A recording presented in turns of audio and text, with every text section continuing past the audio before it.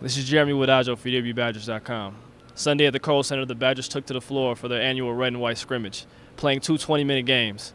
At the end of the second game, the Badgers went to a half-court shootout to decide the winner, with the white team availing on a Duye-Dukin half-court heave. Sophomore forward Frank Kaminsky led all scorers with 20 points and 6 rebounds for the white squad. Trayvon Jackson also chipped in with 16 points and 3 assists. On the red side, Ryan Evans led the way with 18 points and 7 rebounds. He was one of 4 players in double figures, joining Jared Bergen, who had 15 points, George Marshall, who put up 14 points, and Zach Bohannon with 13 points. We caught up with Marshall and Bohannon following the scrimmage. Coach Ryan, when he gives me the opportunity to play, I just want to be efficient out there. I know that I don't have a lot of opportunities to shoot. I know I'm not going to be a priority number one to score.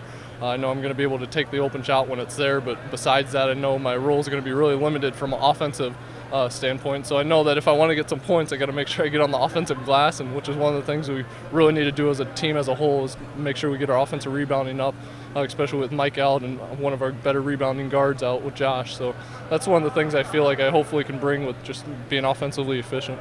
I've always been a player who loves the pressure, loves the competition, loves playing under the lights. So I think today, just getting back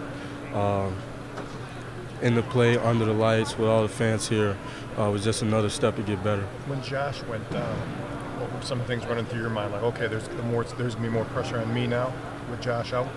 Yeah, definitely. Josh was a big loss. He was a leader. So when he went down, I felt like there would be a lot more responsibility on me along with the other guards, so definitely. With what we're running, it's so ironic that what we're doing, if you're going to lose a point guard like a Josh, actually we're better off now than we would have been, say losing a Jordan or and not that, but just what we were practicing. If you lose a Jordan or a Trayvon Hughes, or even when Devin played, so to speak, at point guard. But now, with what we've been running, it's the parts are so interchangeable. The Badgers open their exhibition slate this Wednesday by welcoming UW Oshkosh to the Kohl Center at 7 p.m. I'm Jeremy Wodajo for WBadgers.com.